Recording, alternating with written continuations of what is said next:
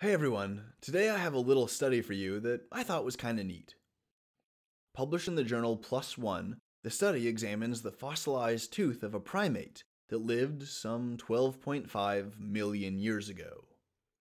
The primate is the Dryopithecus carinthecus, which lived in Central Europe during the Middle Miocene. This particular Dryopithecus, it turns out, had giant tooth cavities. The researchers did a rundown on hominid metabolism at the time, as well as the contemporary ecology, food quality, and the availability of sugar.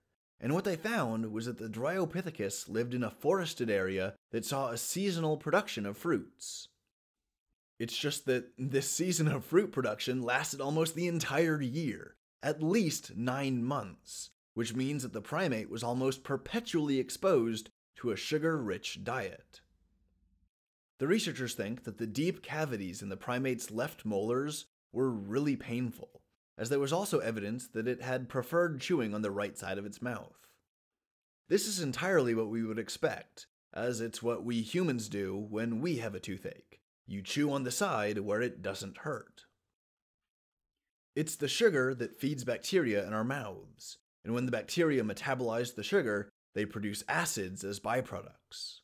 The acids break down our enamel and cause cavities and tooth decay.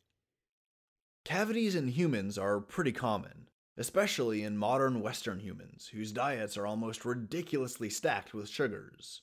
And not good sugars from fruits, but mostly processed sugars loaded into breads and pastries and soft drinks and candies and virtually everything else. Our closest primate cousins actually don't get cavities that often, simply because they're not eating nearly as much sugar. Something like 92% of adult humans have had at least one cavity, while less than 2% of chimpanzees in the wild have had a cavity. Chimps and other primates, like gorillas and orangutans, do eat a lot of fruit, but they can obviously only eat fruit when it becomes seasonally available, and for many primates, that season doesn't last 9 to 12 months. It's a lot shorter.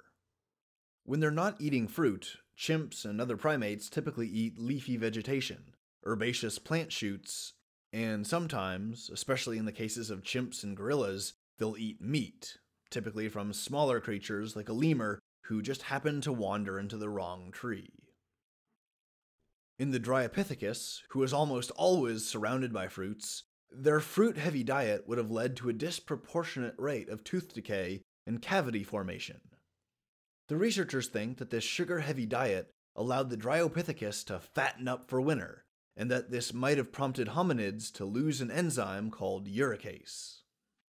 Uric acid protects fatty acids from being degraded. The enzyme uricase will break down uric acid, so that those fatty acids can be degraded. The problem is that when the fatty acids are degraded, it's hard to incorporate them into your adipose tissue to use them for calories later. So hominids in European climates were pressured to lose the uricase enzyme so that they wouldn't break down their uric acid, so that this would preserve their fatty acids from being degraded. This, in turn, allowed the whole fatty acids to be incorporated into fatty tissue, which means the Dryopithecus would be able to put on fat faster.